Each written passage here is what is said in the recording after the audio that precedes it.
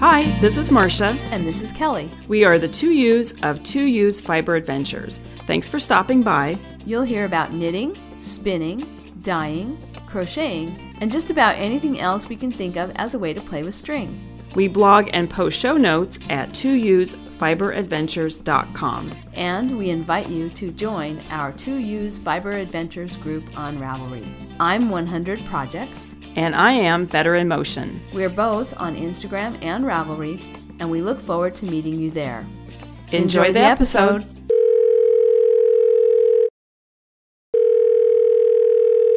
Good morning, Kelly. Hi, Marsha. How are you?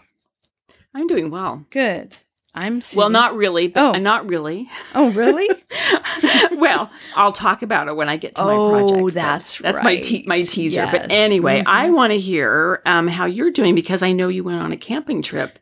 The first real camping trip in the trailer, not the show, but a real camping trip. And I want to hear about it. Oh, okay. Well, we got home yesterday.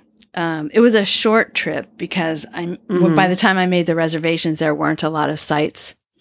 The sites that we liked, that we know we liked, that we were familiar with, because we wanted to make sure that it was an easy trip. The sites that we were familiar with were only available until Friday. So we left Tuesday, spent Tuesday night and Wednesday night, and then came back yesterday. So it was a fun, quick trip. The weather was gorgeous weather. The campground that we like to go to is called Mount Madonna, and it's on what's called Hecker Pass. It's a mountain pass through the Santa Cruz Mountains, the far southern end, I would say, of the Santa Cruz Mountains, between Watsonville and Gilroy. Okay, and the reason I'm making the point about where it is because I have an idea to float that we'll probably talk about later on in the podcast. But anyway, the trip was great. The getting in and out of our driveway part of it was successffor.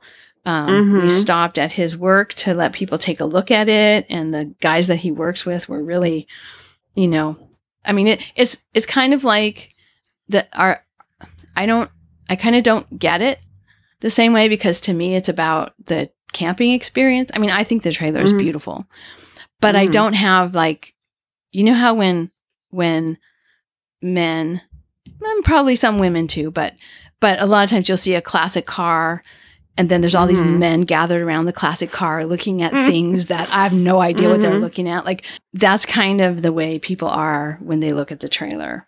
And so, going to his work, he got a chance to show it off to the people that he used to work with, and they were super impressed. They had heard a lot about it, because it's been being worked on. It had been being worked on since, we got it in December 2020. So, it's been a long time coming. Yeah. And they'd heard a lot about it and seen pictures and stuff. So they wanted to see the finished trailer. So we stopped there on our way up to Mount Madonna, and the second day, the only full day that we were there, my mom and Dennis arrived with snacks to christen the trailer and visit with us, because they like camping up there too, but they weren't able to camp that particular weekend because their trailer needs to go in for some work. But they did come up and visit, and I took the dogs on lots of trails. And sat and spun, basically. Brought my spinning project that I'll talk about, and sat in the sun and did some spinning. And we ate cheese and crackers when we arrived, so we ended up not having dinner that night. And then my mom and Dennis, they came with snacks the second day, so we had snacks and didn't have dinner the second day. There was very little cooking. We didn't have to do any. I made tuna sandwiches because I had made some tuna, some tuna salad was already prepared for the first night, and we didn't eat it. So the second night, when we were supposed to have barbecued hamburgers, after my mom and Dennis left a little while later, we were kind of hungry. So we had tuna sandwiches. And so it was easy in terms of, we didn't do the eggs and potatoes or pancakes for breakfast. We didn't do barbecue for dinner.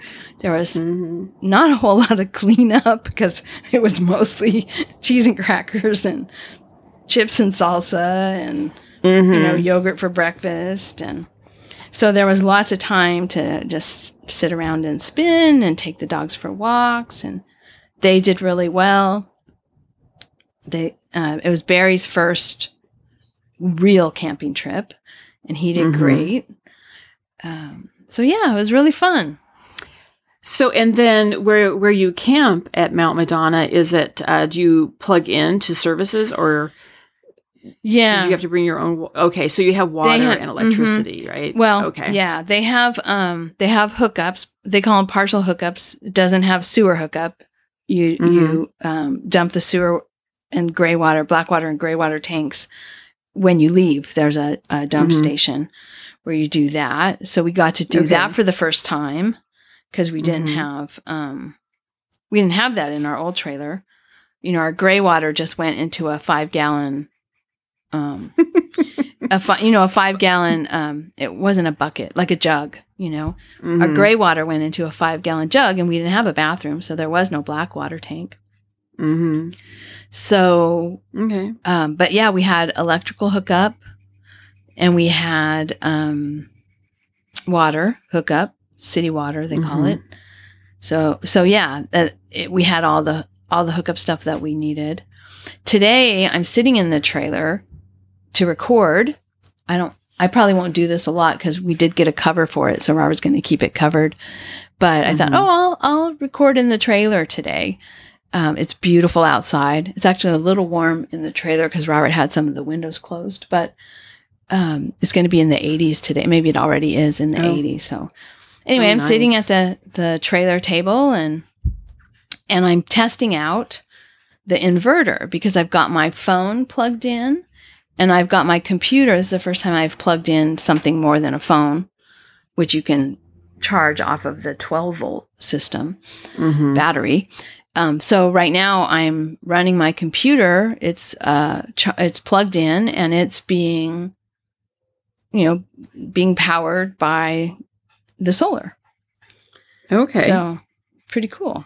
Robert's got a small solar power panel that he uses for what he calls trickle charging when it's just sitting in our driveway. So the batteries don't get overused, but they also don't go dead. And then we have the larger solar panel that we haven't used in a camping trip yet.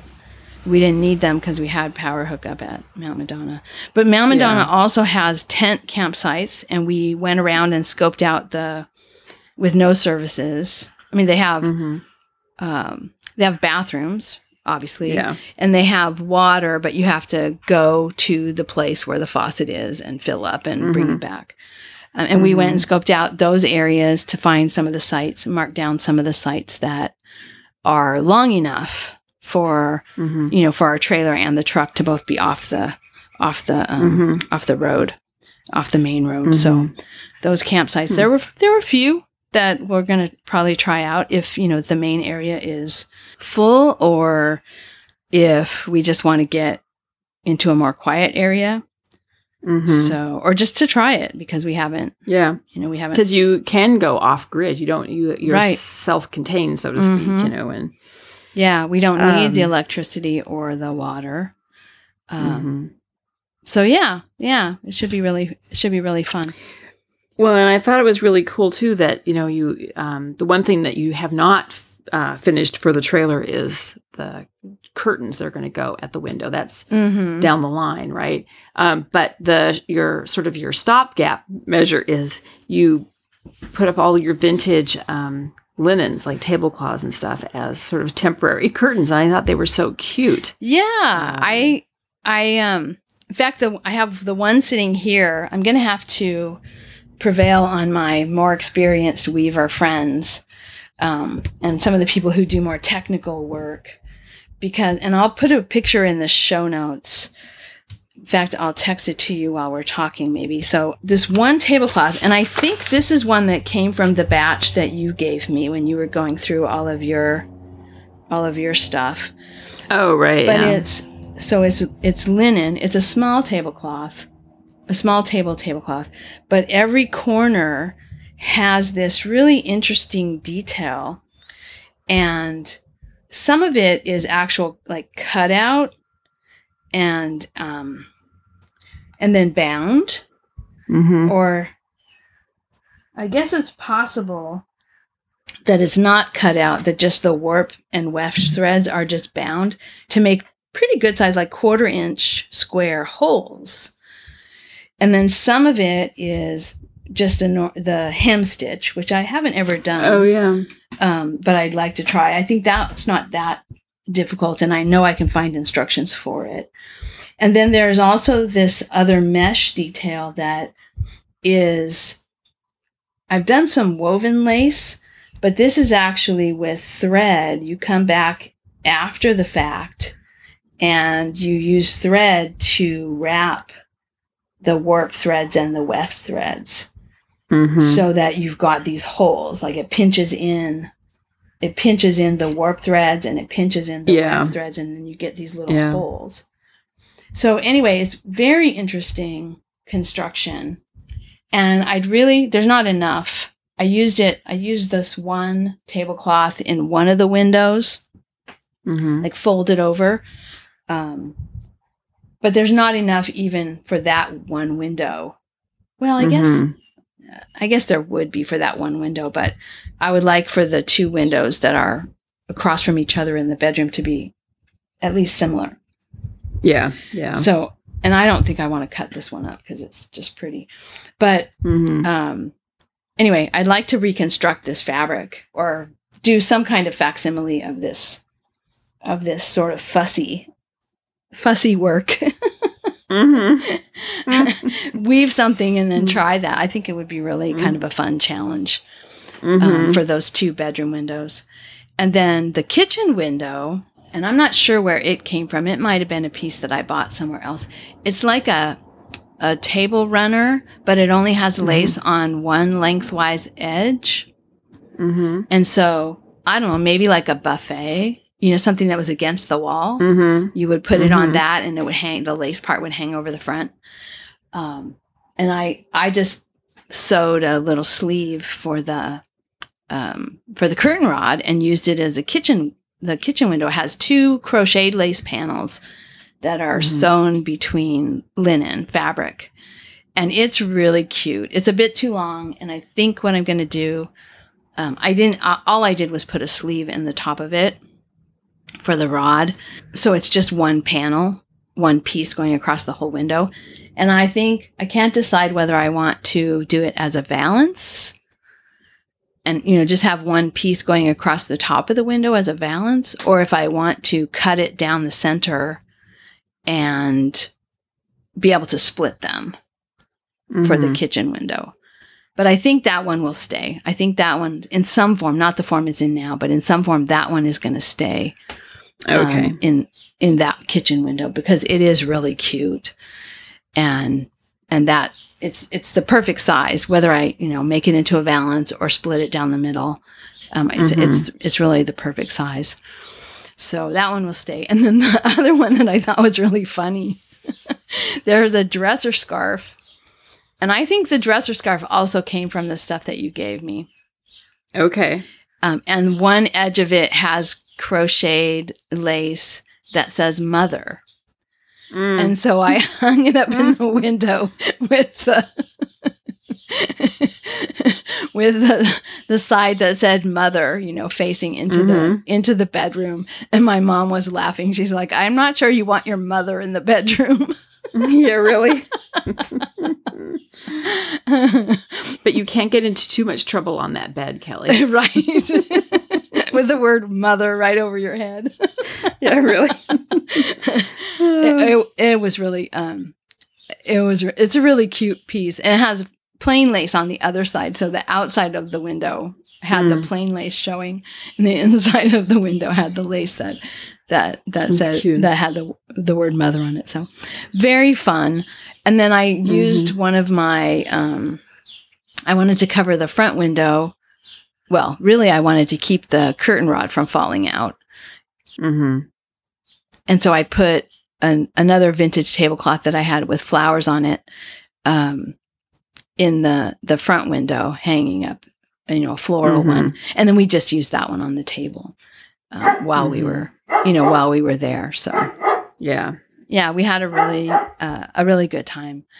So the thing, Bailey's barking in the background because the mailman just came. The thing that I was thinking as we were there, because they do have the tent sites and they also have yurts for people who didn't typically do camping. But I was thinking it would be fun to have a little camping meetup. Oh, yeah. And we could provide, again, for people who didn't necessarily do camping or have camping equipment, we could do, here at the trailer, we could do coffee in the morning so people have their coffee, and then we could do dinners, barbecue dinners. And so people who didn't camp typically could, still eat. Yeah, really? Wouldn't need to worry about bringing a camp stove or that kind of stuff. You could get by with minimal equipment, that's what I was thinking. If you wanted a yurt, you could rent one of the yurts or, get one of the tent sites, or if you have an RV, bring an RV. So, I don't know how many people that would actually turn out to be. Probably not very many, but I thought, that might be kind of a fun thing to look into. Yeah. So, yeah. Well, we'll think about that. Yeah. Yeah. I really enjoy that campground because it's very close to our house, and it it's in the woods, but it's not like the wilderness. And then on our way, we'll get off the camping thing, but on our way to Black Sheep Gathering, we're going to stay at a couple of Harvest Host sites. Kelly, that we met at Stitches, had recommended Harvest Host, and I looked into it and decided to get a membership. So we're going to be staying at two places. One is a rice farm on the way up, and the other one is a winery. So I'll have to report back on how that goes, but that should be fun. Yeah. That'll be a first. I've never done that kind of camping where you just pull up at somebody's business, park in their parking lot. So. Yeah, it'll be interesting. Yeah. Have fun. I'll definitely report back. So, yeah. Well, I remember Kelly talking about it, was really excited about it. She said it was just really, really fun. So, it's perfect for a trip where you're on the go, because it's a one night. It's a one night experience. You don't stay there multiple nights, and that's not something that we've done a lot of either. The trip up to Black Sheep is probably that's one of the only types of trips where we've done the camp one night, pack up and go kind of camping. We usually, wherever we're staying, we stay a little longer than that, even if we're moving on, Yeah. Well, I'm excited because I'll see at the end of this month, just 2 weeks, I think, or so. I'll see it. Yeah. So. Yeah. Anyway. Okay. Should we move on? I don't want to cut this off because it's super interesting and fun, but I don't.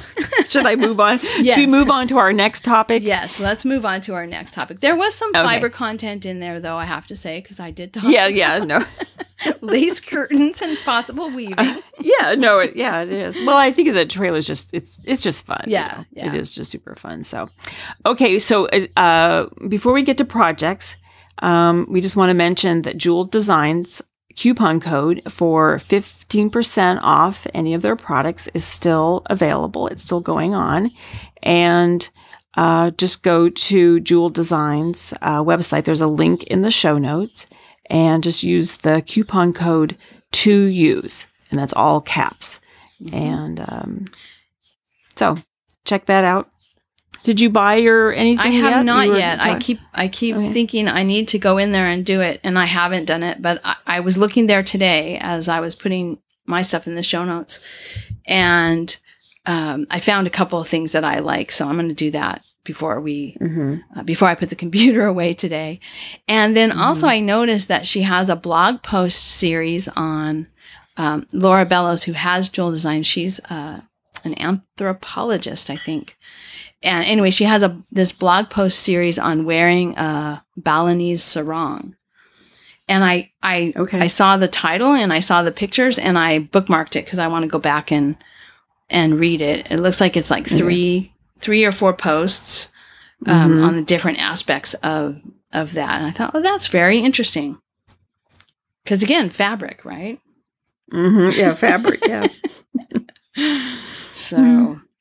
So yeah, take a look at her blog posts and take a look at her all of her different shawl pins and shawl collars and different closures and such. And thank you to her for providing this coupon code for our listeners. Yeah. Well, and speaking of thanks, Marsha, we have another thank you to do.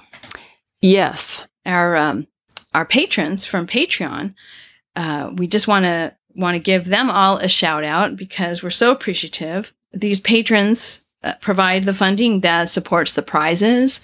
They support the podcast hosting, all of our community events, you know, the alongs that we do.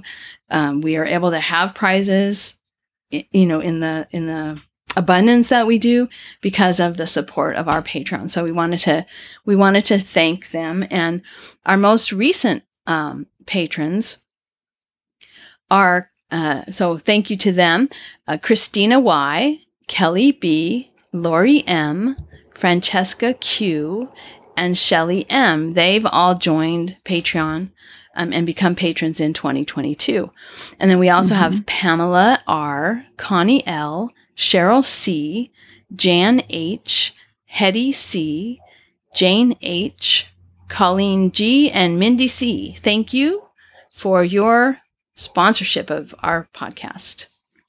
Okay. And we also have Iman, Amy L, Patty B, Joan B, Tammy S, Kathy M, Natalie, Martha P, Melody W, Joanne Y, Greta H.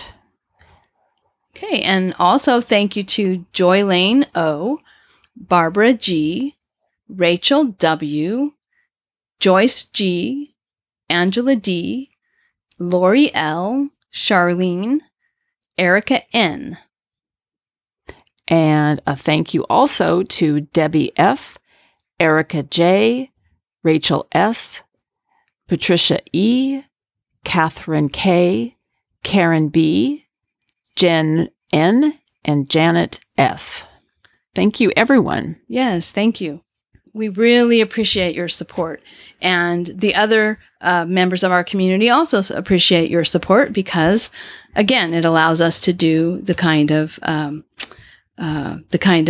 events and alongs and prizes. Oh, and I just scrolled down to the next page. Angie is also a patron. Thank you, Angie. She's been a patron for quite a while. And she was on the second page. She was on the second page. I didn't scroll down far enough. So sorry, Angie. All right. Well, with that said, what about your projects, Marsha? We'll go from an up note to maybe a low note. Oh, yes. So here's what I have to say about both my projects. The first one, so I'm going to talk first about the sweater I'm making for my son. And I'm using my hand spun. And have you ever heard, Kelly, of the law of attraction? That you say something out to the universe and the universe gives it back to you. Mm-hmm. You have to be careful what you say because it can give you positive things. It can give you negative things. And so I'm sort of laughing about this because one of the things I kept saying is how much I enjoy knitting with my hand spun. Well, the universe has given me the gift of knitting the sweater for the third time. Oh, my God. So I will just back up and just say, so bottom line, I'm taking the sweater and I'm setting it aside for a while. Mm-hmm. And just a note too about my brother's sweater. I'm kind of setting that aside for a little bit too. So the sweater I'm making for my brother, for Ben, this is the, do you remember, not to rehash this whole thing, but first I started making the Franco.com sweater. that didn't work out because of my gauge. So I now started doing the Unpattern by Karen Alfke. And this is the Raglan pullover from the top down, where you actually just take your measurements, and basically it's the same idea of what Frank Jernigan is doing, or Amy Herzog used to do, where it's like the computer does the math. In this case, I'm doing the math. But we talked about this in the last episode, about the pattern. When you get to the part where you're increasing for the sleeves and the body, there's an error in the pattern. I'm calling it an error. Somebody else may not say it's an error, but when you're figuring out how many stitches to have on the arm and have for the body, it says you do your math and times the gauge, whatever, equals, and then it says front or back goal stitches, 176. Yeah. And I kept knitting I kept knitting because it said front and back. No, it said front or back. It said front or back. I read that as I needed 176 stitches on both the front and the back. Right. Each, right? 176 stitches each, yes. Each for the front, 176 stitches for the back. Right. What it really should be is, instead of saying front or back goal stitches, it should say front and back. Right. So I need a total for the whole body, front and back combined, of 176. I have, because we caught this when I was down there when I was down in California at your house, going to stitches or knockers? Knockers. Okay. I believe it was knockers. Mm-hmm. And you said we decided we added up my stitches, and I have 224. Right. And we caught it because you were so far down. It was like you still weren't ready to split the arms off of the body, but you were far enough down that it looked like you should be splitting the arms off the body. If I continued to the point where I should split, the armholes would be at the waist. Right. Almost. That's an exaggeration. Well, but that was our clue, right? That was the clue. That was our clue. You laid it out and said, wait a minute, if I keep going, this is going to be way too long of the armholes. And then we started looking at the pattern and realized. And you caught, you caught the mistake in the pattern. So... But we had that conversation. You know that moment? Mm-hmm. And you have this conversation, and we convinced each other that I should just stop and keep going. Right. Because you had, how many stitches did you have on each? I had 224. Total on for the body combined. And if I had continued, what's 2 times 176? It's 240, 252? No, it's more than 300. Oh, it's 300. That's right, 300. So you were supposed to have 176 all the way around, and you had 224 all the way. So you had about 50 extra stitches. Yes. How did we convince ourselves that was okay? Well, and this is what I'm going to say. So we to finish it, we had this conversation. You're like, you said, I think it's going to be okay. It's going to be roomier than you planned. Yeah. How far would you have to rip it back to get back to the number of stitches you need? Oh, that's too far to rip back. That, that would be a unpleasant number of rows to rip back. So, yes. I should have just ripped back then because I knit the entire body. Right. And half of the first sleeve by the time he came home, and I tried it on him. Yeah. And it's way too big. Yeah. Well, and way too big. To be fair to you, he gave you a sweater that he liked as a template. Mm-hmm. And holding the sweater you were knitting up to the sweater that he liked as a template, they looked about the same size. Yeah. But the sweater that he liked as a template is alpaca and drapey and thinner. Machine knit. Yes, fine yarn alpaca. And it's also that style where it's basically, the body is a square, and then the arms just stick off of that. So Here's the moral of the story. Yeah. When you have that feeling and you know what you should just do it then. Yes. You should when not. You have that feeling and you say, oh gosh, ripping all of that out. I really don't want to do that. I think it'll be okay. That phrase, I think it'll be okay, should be a trigger. It won't be okay. You need to rip it out. Yeah. I'm so sorry. So, I know. So, he tried it on, I don't know, now it's 2 weeks ago or so when he was here. Yeah, right after our last episode, I think. Yeah, it was Memorial Day weekend, I think. You know what? I don't remember because I was so upset that I sort of had to go to bed. No, I'm kidding. But I had that feeling like I'm going to cry. Yeah. I feel like I'm going to cry and I think I should go get in bed and cry. But no, I'm a grown woman and I'm going to now go out and take the dog for a walk or do something else. And I'm just going to set it aside and not think about it for a while. Yeah. And then I have to I was very angry at Karen Alfke. And it's not her fault because, well, I don't know if I can't blame her, but it's just the way the pattern's written. It's not, it is not clear. It's a mistake in the pattern and I didn't catch it. You have to actually be thinking, I mean,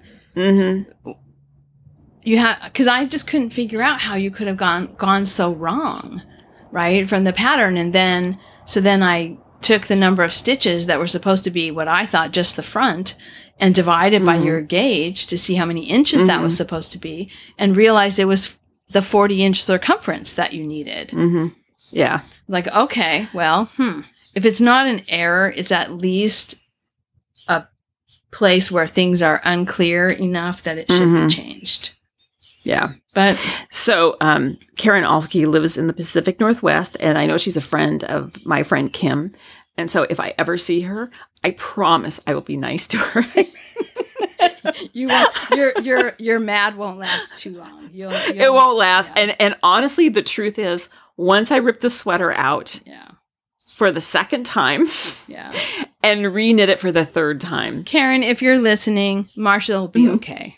I promise I'll be kind. But and as I say, once I rip it back and start over again, it's really clear what my mistake is. Okay, I'm crossing you can't see me, but I'm crossing my fingers, Kelly. Okay. Hopefully I'll be okay and I won't have to knit it again. Yeah. Knock on wood right now. So, yeah, knock. Everybody out there, knock on wood for Marsha. It's funny because I was reading our posts on Ravelry in the discussion thread, like when we post the episode and then people make comments, and I don't remember now who it was. Someone said, "Oh, I'm so sorry that Marsha is having these problems that I talked about in the last episode with my brother's sweater." And I was laughing. I thought, you don't know the half of it because I've been, Anyway. I will have the joy of knitting with my hand spun a third time. It's a good thing you like that yarn. Yeah, really. But I'm not going to say that anymore because it got me into big trouble, I think. So true. Anyway. Okay, so now moving on to my other sweater that's a problem. And this is the sweater with round pattern, or Kelly, how are you pronouncing it? Well, we have a pronunciation audio from Kat. And it actually isn't sweater with round pattern. It's, we'll play it. And so we'll put the audio in right here. Yeah. Hi, Kelly. Hi, Marsha. I believe it's Troyggja v Mynstur. Troyggja sweater v with Mynstur pattern. And I looked it up in the Faroese dictionary and I'll send it to you. Mynstur just means any pattern, not necessarily a round pattern. It could also mean a pattern for weaving, for embroidery, depending on the context. In this case, it would be a pattern for knitting. Okay, so Kat, thank you for that. Yes. That really helps us out. Okay. What's going on with that sweater? I have, as you know now, this is the second time I switched to this pattern. I've knit the body up. This is a bottom up, so I've knit up to the body, up to the armholes. I've set that aside and started the sleeves. Right. And you've blocked it, washed it and blocked it and checked that it actually fits. Yes. Yeah. And so I did it halfway through. So that's why the pictures of it in Ravelry, there's this weird line. Okay. Body set aside. I started the first sleeve. Didn't like it because let me back up. The sleeve, you're supposed to cast on and knit the cuff. Then you do some color work in stockinette right above the cuff, and then you knit and the main color up to the armhole. Set that aside, do the same thing with the second sleeve, then attach the sleeves to the body and knit the yoke. My concern about that is once that's done, you cannot adjust the length of the sleeves without ripping everything out. Without having to rip out the yoke. Yeah. So what I decided to do is a provisional cast on with one row of the color work. The cuffs are supposed to be in the navy blue. So I decided to do one row of the navy blue and then start the color work. And that was a disaster because you're doing it, magic loop. And the tension was terrible. It was all over the place. And you have no base to hold on to while you're doing that color work. Yeah. Right. So I ripped that out. I cast on again, provisional cast on. I did 3 rows of stockinette in the blue, the navy blue, which is going to be the cuff color, because I thought, and then I knit the color work, and I did about 1 inch of the main color, and I realized I don't like the color work because everything is knit on size 8, but what I've decided to do with the yoke is I'm going to knit that on 9s.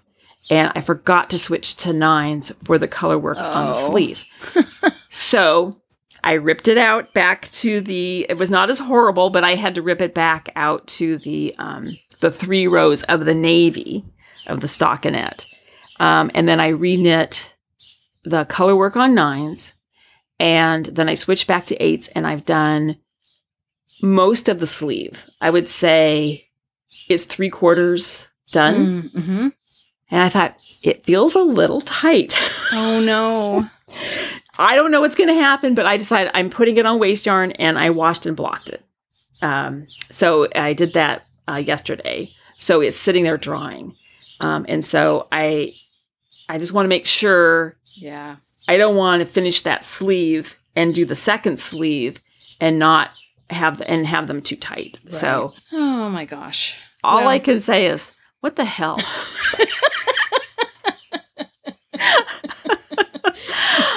It isn't. I hate these projects. I hate these projects. Yeah. So, to help myself, so Ben's sweater is being set aside for a while. My brother's sweater is going to be set aside for a while. I just need to take a break from it. And anyway, I decided to cast on something else. So, Kelly, guess what I cast on? Something for you. Something for me, and just the name alone is going to make me happy.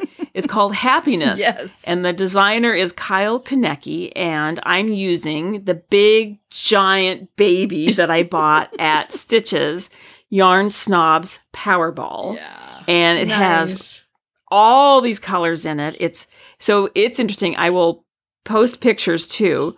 It weighs, the skein of yarn weighs 500 grams. It's 2,187 yards. And it was a bit of a challenge to get it onto the Swift. Oh, yeah. And then I wound it into 3 cakes.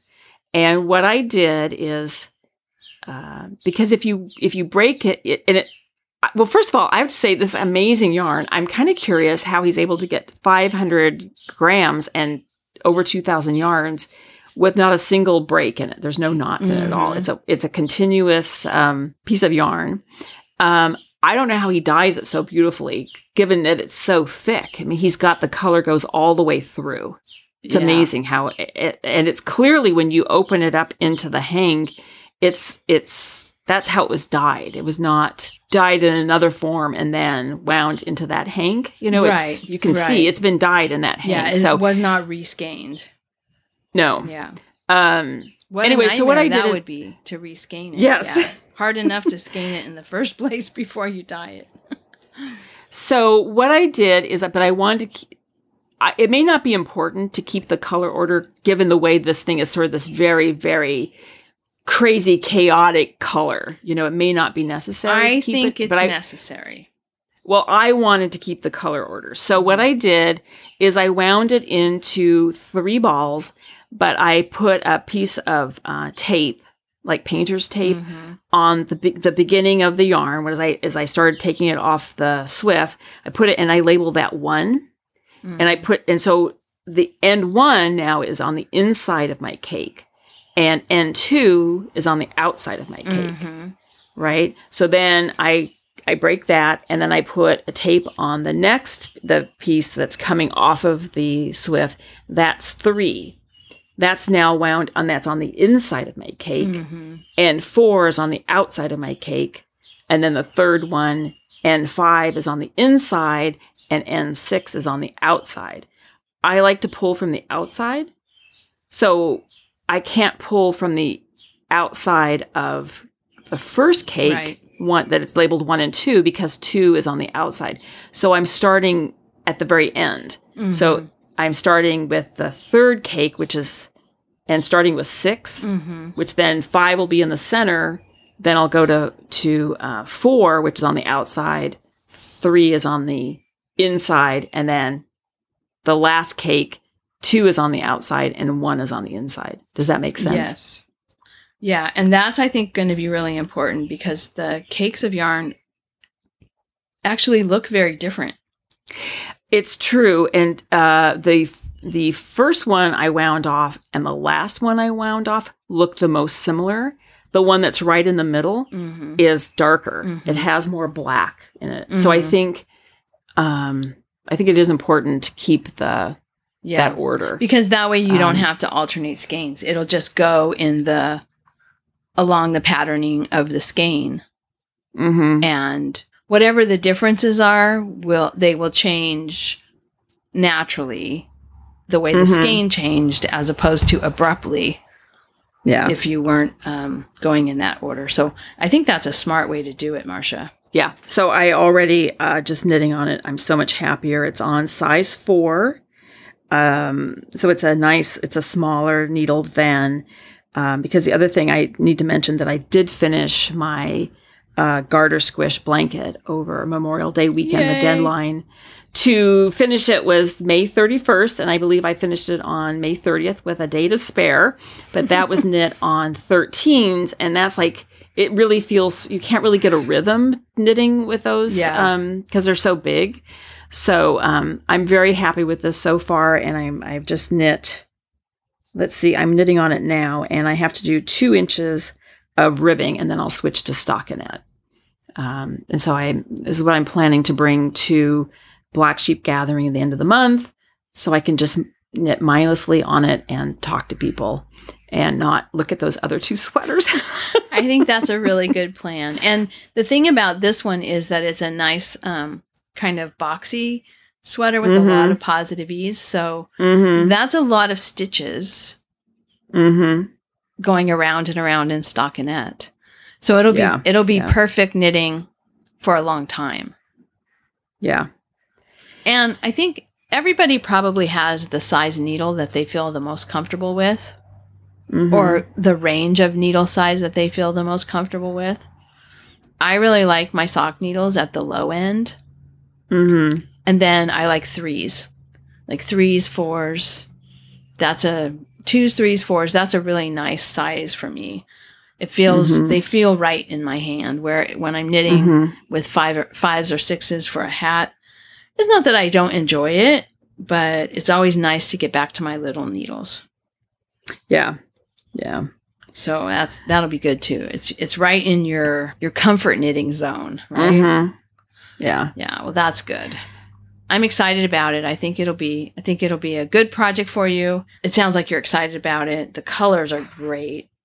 And then I have been spinning on my Manx Loaghton. I've been spinning on that, and I'm planning on bringing my wheel and that to Black Sheep Gathering, and mostly spinning, I think. Oh, good. That's it. And then, as I say, finished project, I finished my garter squish. That's my only finished project. Yeah, and it turned out really nice. Yeah, it's nice. Have you put it next to your other 2? To see how it compares and what you like?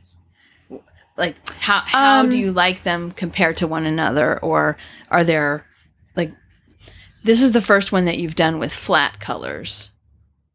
No, it's the second one. Oh, the second one. That's right. The first one you did was the cascade. Yeah, the first one was flat. The main color was like a blue, like I don't know what color blue you would call that. I not quite, kind of between a navy, kind of a darker royal blue. Not so bright as a royal blue, but not so dark as a navy. Mm-hmm. And then this one, and it had brighter colors, more not really natural colors in it. The contrasting one, I'm not saying that and then the second one I did is when we dyed all the yarn. Yeah. So we had the gradient and then all the painted yarn, variegated, variegated. I like, and then this one that I just completed, the background is a brown. Then all the colors are like sage and orange and I don't know. It looks more like the first one. And ironically, what I really would like to do is I would like to do one where the main color is just a cream or a natural color like yours. That's what I found. That's what I wanted to do. But I had all that yarn. The first one, it was using up the yarn from my dad's sweater, and then. And and the one that I just finished, I had a lot of just undyed yarn, and I dyed it because because the solid was the brown.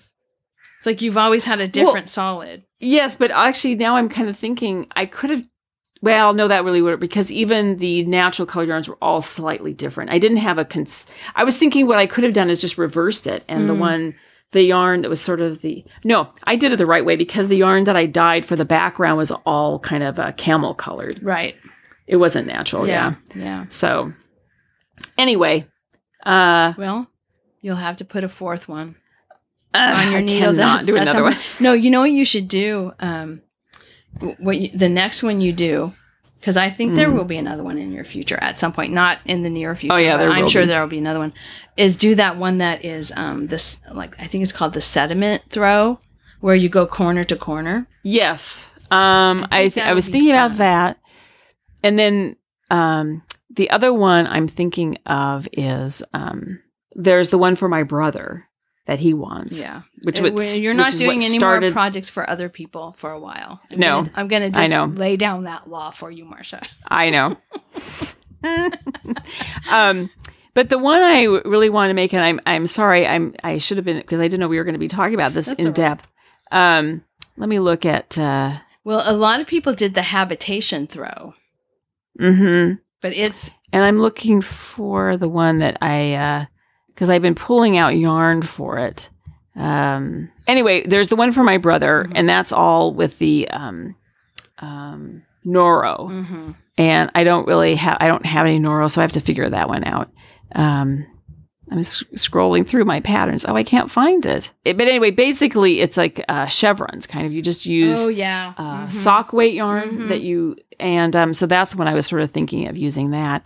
And I was actually thinking, because I have so much sock weight yarn, like scraps, but I also have a lot of sock weight yarn that I bought single skeins, right? That I don't really like them. I don't want to shawl out them. I don't want to make socks. I was thinking I would put that all into the blanket, but you're supposed to use about 500 grams total to make the blanket. Total. Oh, okay. Total to make the blanket. I was sort of thinking maybe what I would do is hold the sock weight yarns double, right, and go up in needle size. Yeah. And so I could use up some of those one-off skeins that I don't really like very much. So anyway. No, I think it's a perfect, the holding yarn double is a perfect solution to using the partial skeins that are left over, but also full skeins of yarn that you bought that you don't need another pair of socks, or you just aren't in love with it anymore. Yeah. I'm hoping I get my juju back. Well, focus on your sweater first, because that is, I think that is just such a fun pattern. That I mean, the sweater is cute. The yarn is great. It's comfortable knitting, because you just start stocking it around and around until you're sick of it. Yeah. Yeah. So I think I have these, my brother's sweater and Ben's sweater are sitting in my bedroom in their project bags. I think I'm going to go put them in the closet. So I think you should, yes. Put them away where you don't have to look at them and feel any kind of guilt yeah. Anyway, so let's go into more positive things. We'll finish my projects and we'll go into your projects. Okay. Well, there's not much to say. So this will be short. I'm making a pair of shorty socks, and I'm using a hand-spun yarn that I've actually used before for socks. It's out of a fiber. It was Falkland, which it's not as soft as I would expect Falkland to be, but there's not, it's not horrible. Just when people talk about Falkland, a lot of times they talk about how soft it is.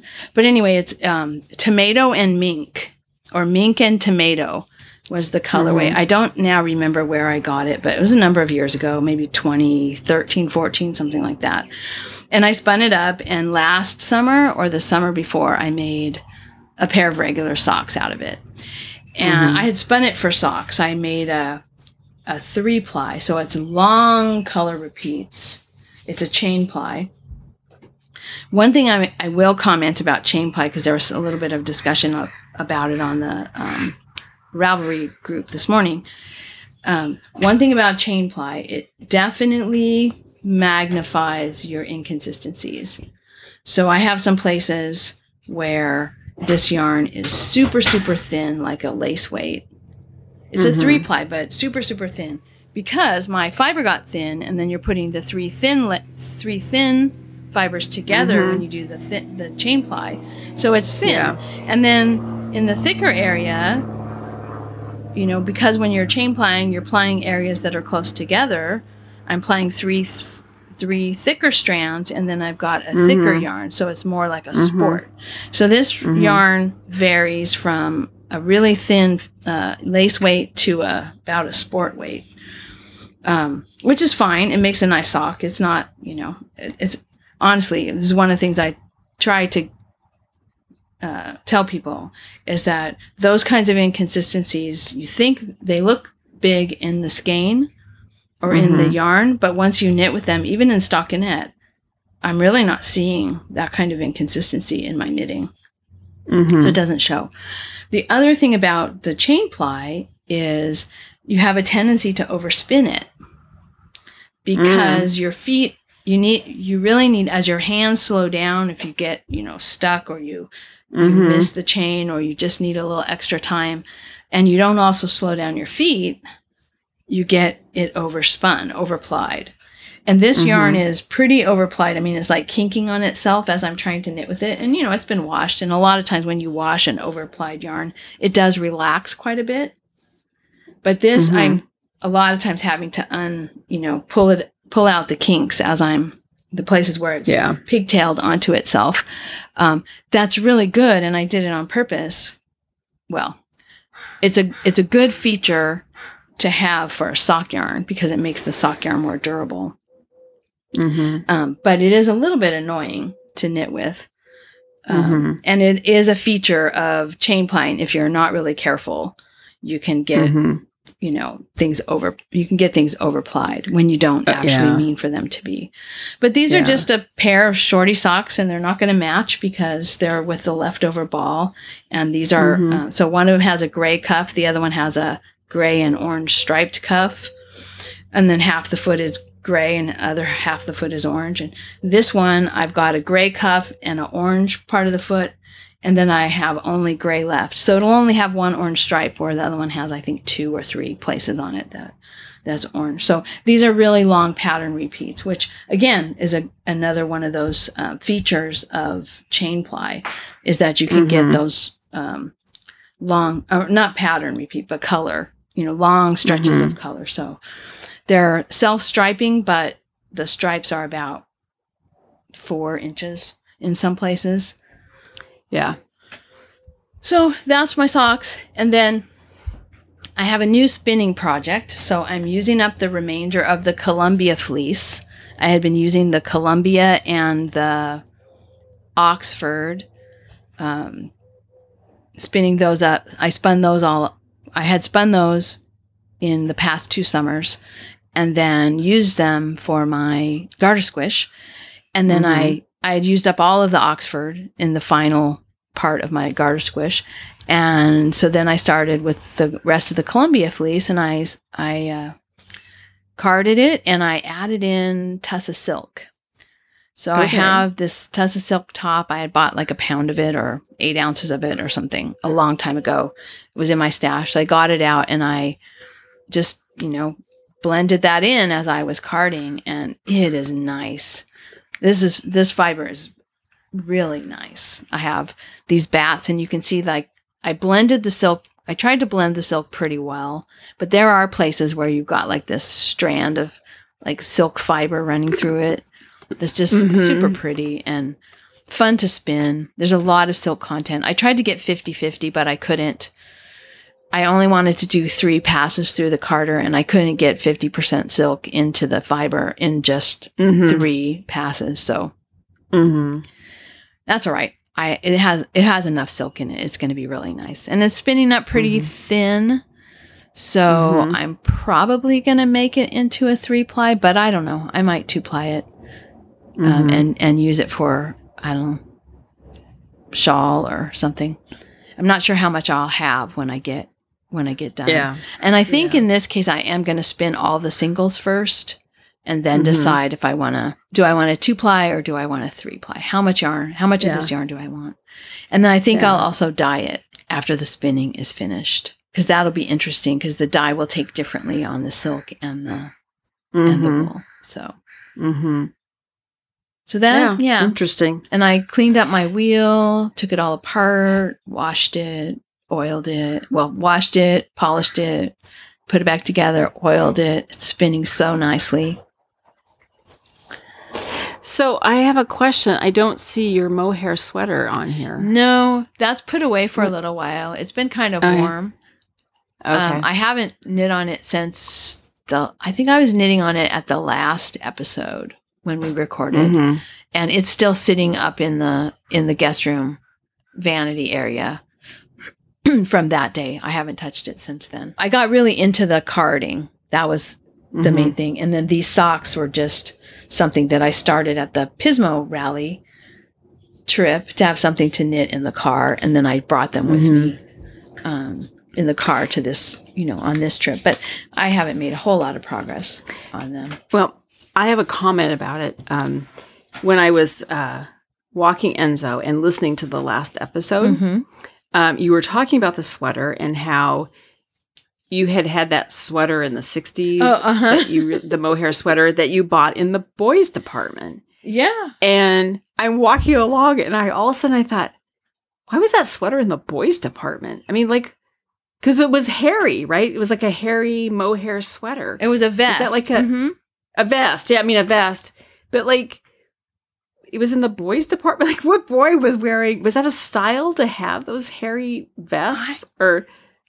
I think that's what just struck me. Is like, what boy was going to be wearing? Yeah, I don't know.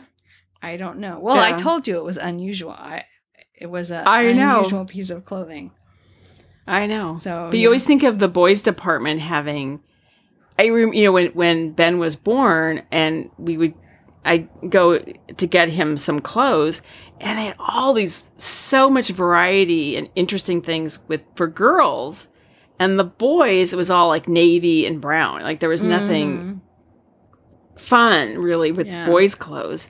And so that's why I'm like, what boy was going to be wearing that hairy vest? Well, and this was, I wonder if I have any pictures with me wearing it. This was it was a tan, kind of a tan brown color. And it had I don't think the whole vest was argyle. I don't think the pattern was totally argyle, but it had a thin orange diagonal striping like an argyle. I just remember the thin orange stripe. I don't really remember if the whole thing was argyle. If it was muted. It was like a tan and a light brown or something. It wasn't wild colors.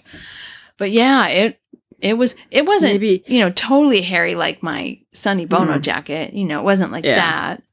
But it was definitely that I guess I'm out of touch. I'm out of touch with what boys were wearing in the 60s. And let's see, when would it have been? Or 70s? Probably late, depending on when I had it. I think I had it in like we don't have middle schools here, or we didn't have middle school where I was. But it would have been like middle school age, maybe 5th, 6th, 7th, 8th, somewhere in there. So it would have been the early 70s. Yeah. Yeah. No, I can kind of, I think it could have been like maybe something the monkeys wore. Maybe. Well, I don't know.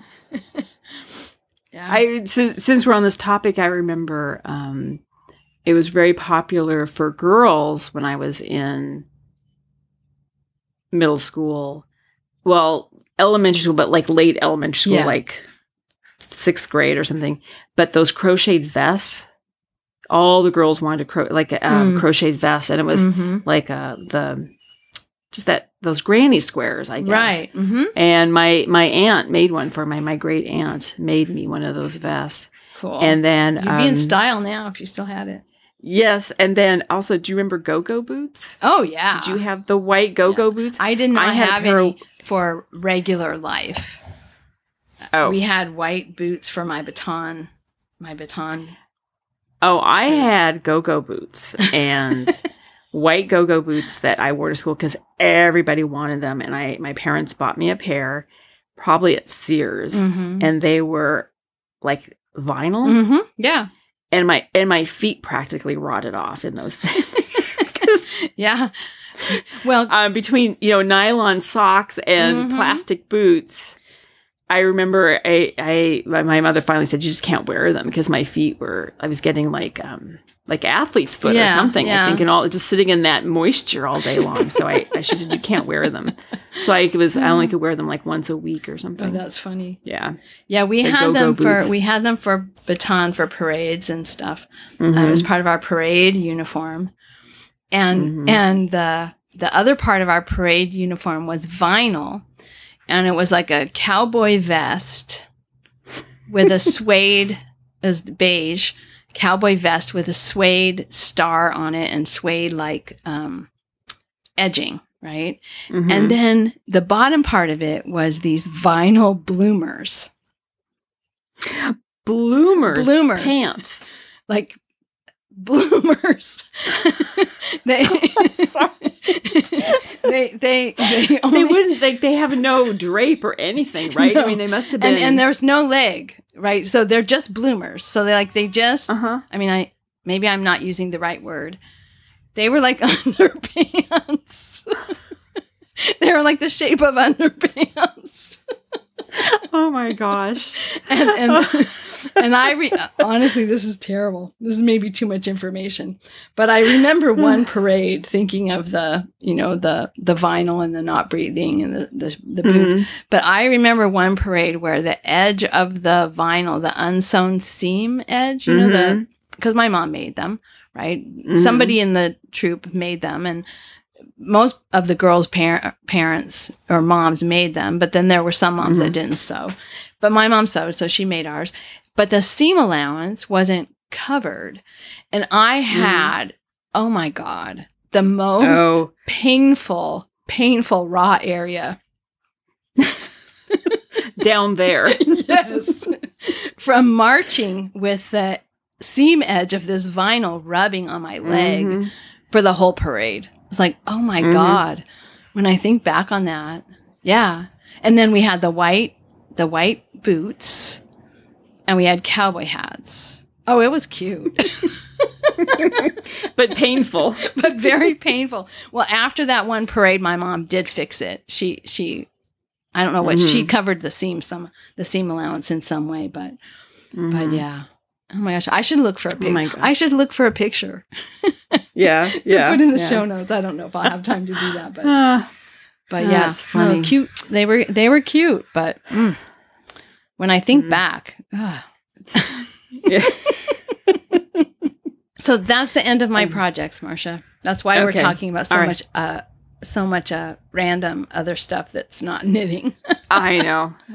Well, hopefully things will start looking up for me, and so that we'll have better things to talk about in terms of projects. But anyway, moving along, let's talk about the stash busting blanket along, because that is done. It ended on May 31st, and we have winners. Yes. So let's just say what the prize is going to be. Okay.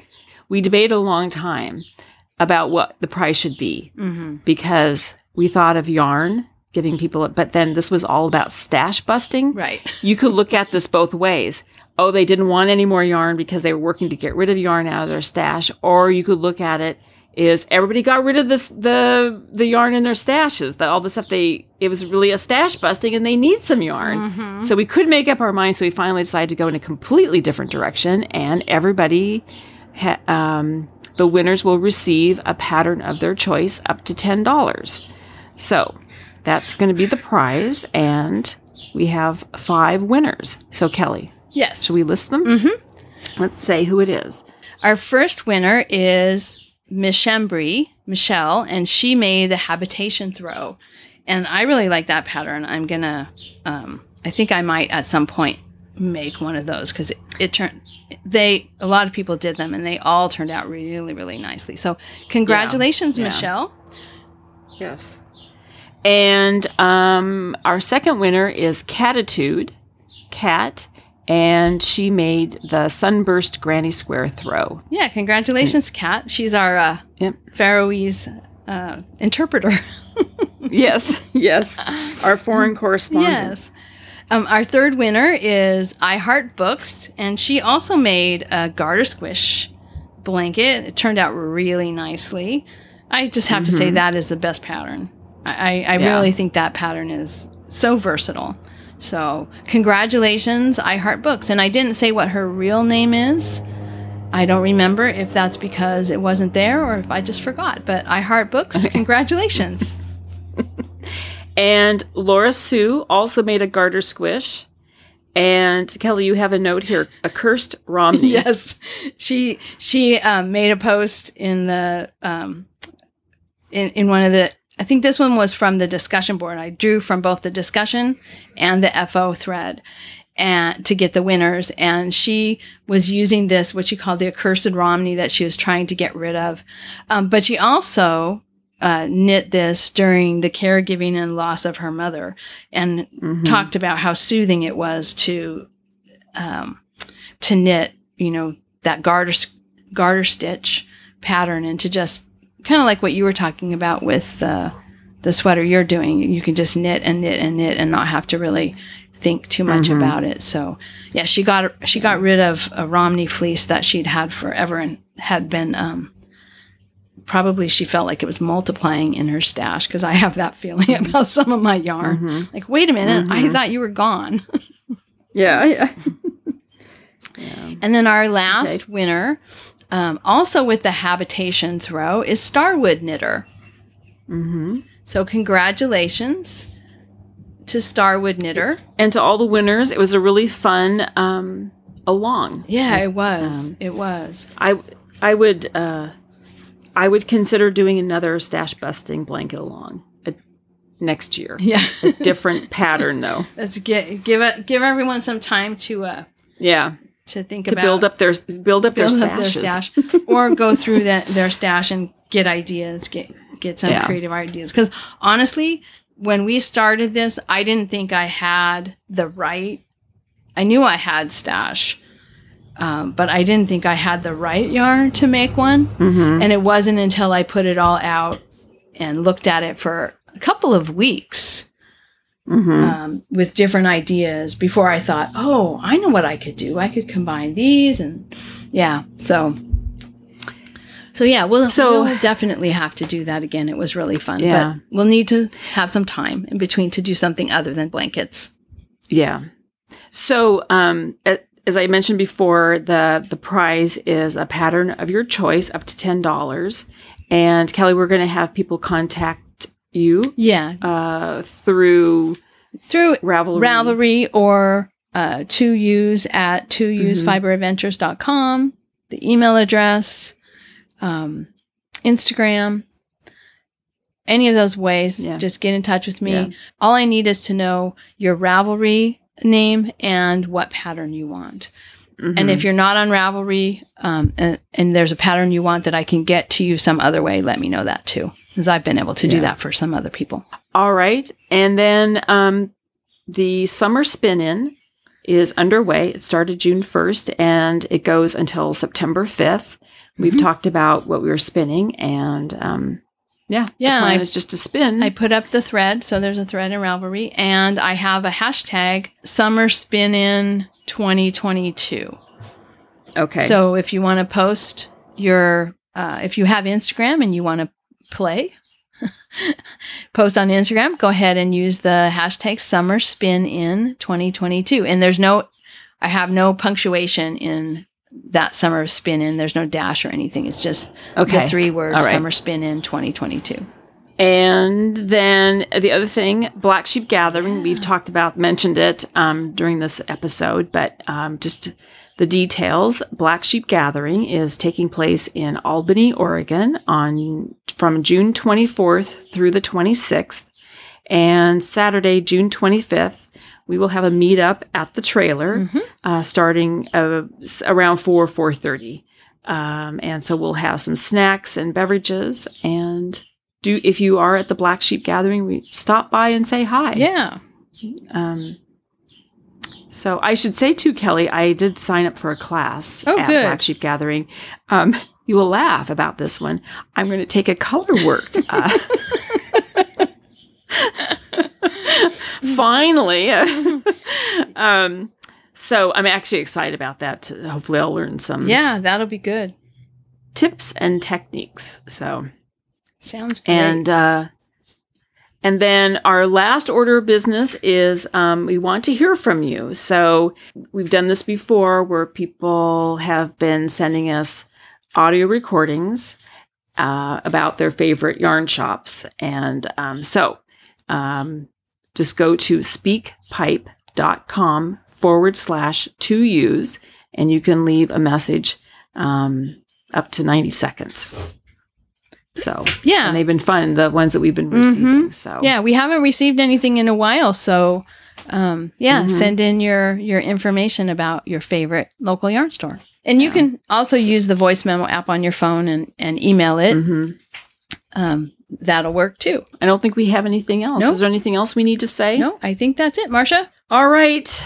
I'm going to let you go. I'm going to go walk the dog now. Okay. He's in his usual position while we record. Right, laying flat on the bed. On his back, legs splayed, sound asleep. He just got groomed yesterday, so he's got fresh poodle parts, as I say. Anyway, okay, we'll talk in 2 weeks. All right. Alrighty, bye-bye. Bye-bye. Thank you so much for listening. To subscribe to the podcast, visit 2usfiberadventures.com. Join us on our adventures on Ravelry and Instagram. I am Better in Motion, and Kelly is 100 Projects. Until next time, we're the 2Us doing our part for World Fleece.